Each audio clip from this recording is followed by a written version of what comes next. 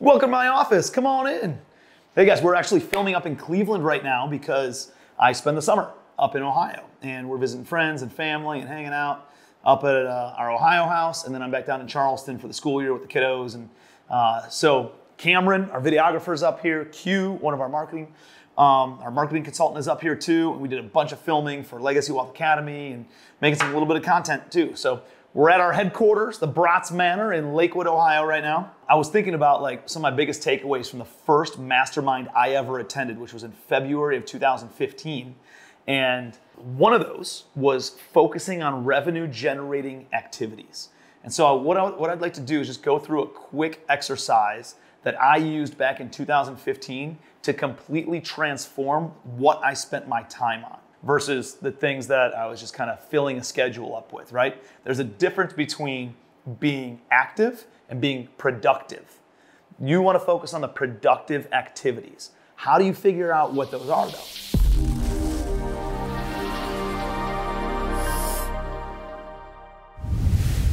Here's an exercise that I did. Come here. Come on over to the whiteboard. All right. I created an Excel spreadsheet. So I just did this, I think at a third grade level. I keep things super simple, and you're gonna see exactly what I mean. But I just grabbed an Excel spreadsheet, and I had the day of the week, so it was like Monday, Tuesday, Wednesday, Thursday, Friday.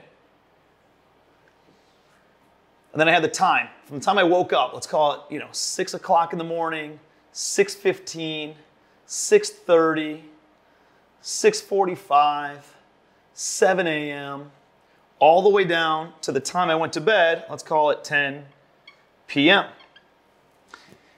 And in each one of these slots, I actually did it for 7 days, not just the 5 work days, but I did it for all 7 days of a week, of a normal week, not a travel week, not an event week, nothing along those lines, of just what does a day-to-day look like and what do I actually spend my time on?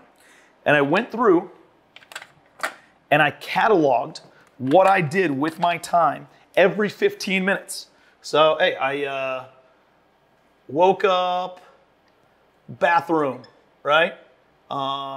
Breakfast, and that was 2 hours, or half an hour, I'm sorry, breakfast. And then I walked the dog and worked out, And I went through every 15 minutes, I had an alarm go off and I had to stop what I was doing, and I wrote down what I did for the 15 minutes prior, for the entire day, all the way down until the end of the day when I set my head back on a pillow.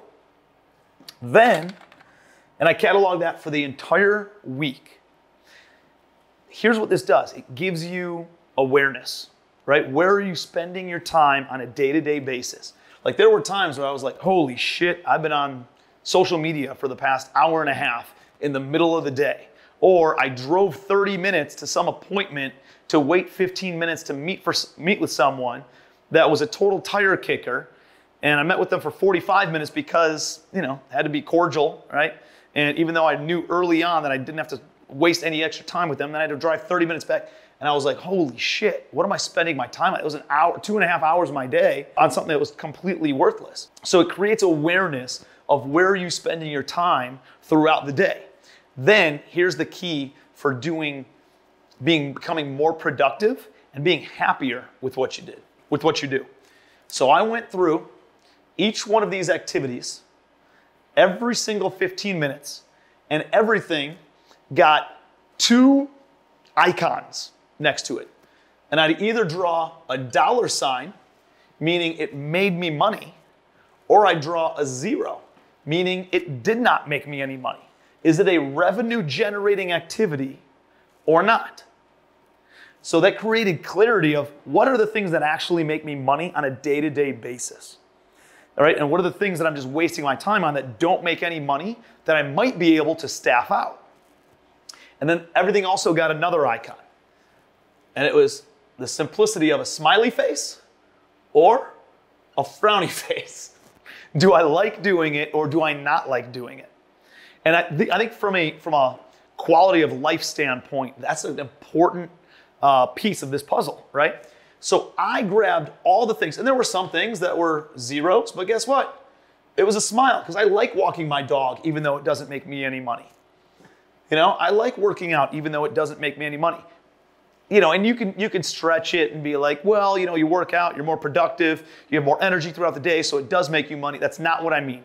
I mean directly correlated to making money, right? Taking a check to the bank is actually one of those activities, right? And actually depositing money or sharing your wire instructions or making a phone call is a revenue generating activity for a prospect to raise private money or to make an offer on a deal. Those are revenue generating activities, right? Actually billable hours in your day, that's a revenue generating activity, right? And then there's the things that might be revenue generating, but you don't like doing it, you know, like maybe it's going to the bank, you know, and depositing checks. I don't really like to go there, stand in line. I feel like my time could be spent somewhere else. So it might be a money generator, but it's kind of a frowny face for me personally. And what I did is I went through every single line item for 7 days in a row of where I spent my time. Did it make money? Did it not make money? And do I like doing it or do I not like doing it? And I hung on to, initially at least, everything that made money and everything that was a smiley face. Everything that had a zero and a frowny face definitely was put onto a list. And a lot of the things with a dollar sign and a frowny face got put onto like a secondary list. And what that list became was the job description for my first assistant. So now there's things that need to be done in your business, but not necessarily done by you. And I remember thinking like I didn't have anybody on my team. It was just me. I was a solopreneur. I'm trying to figure out, I don't even know how to hire somebody, right? I see these people with these big businesses with all these employees. How do they manage them? How do they train them? How do the employees know what to do, right? And I learned that process as I went along. So when I got back from that mastermind, I came back, I did this activity. I ran an ad for an executive assistant. I really just asked around and somebody was referred to me, a guy named Marty. Marty and I sat down in the middle of February of 2015 and he came on board March 1st of 2015. This was a big deal because in all of 2014, it's the first year I ever made six figures. And I made about $130,000. And when I went out to this mastermind, they told me I needed to do two things. I needed to do two things when I got home. First, was actually before I got home, I needed to join the mastermind, which was $30,000 a year. And then I needed to hire somebody as an executive assistant and take the non-revenue generating activities off my plate. That all sounded good. The issue with it was I made 130 grand the year before and they just took $65,000 out of my pocket. You know, like these guys, I'm never going to another event again because they just took half my money for the entire year. Here's the difference. You're not spending $35,000 on an assistant. You're spending $3,000 a month on an assistant. If you don't like how that's shaking out over the course of 60 days, you're not risking $36,000. You're risking $6,000. And I could afford to risk $6,000. That pivot in my mindset and just looking at it from a different perspective opened me up to understanding I can take this perceived risk at the time. So I hired Marty. He came on board. His job description became the zeros and the frowny face items, right? I said, hey man, you can follow me around, listen to how I talk, watch how I interact. Like you'll learn some of this stuff because I don't really know how to train you, and just bring questions to me and we'll troubleshoot them together. But this is your roles and your responsibilities. And he went and took all those non-revenue generating activities off my plate. I, as the business owner, could then focus on the revenue generating activities. You know what happened in the next 10 months from March 1st to December 31st? I thought my income was going to drop because I saw being in a mastermind as an expense and I saw an employee as an expense. Both of those things are investments and you always get a return on your investment. In the next 10 months after joining that mastermind, the resources, the connections, the relationship capital that was built from that mastermind and then having an assistant, I tripled my income from the previous year. I made $400,000 in a 10-month period based on doing those two things.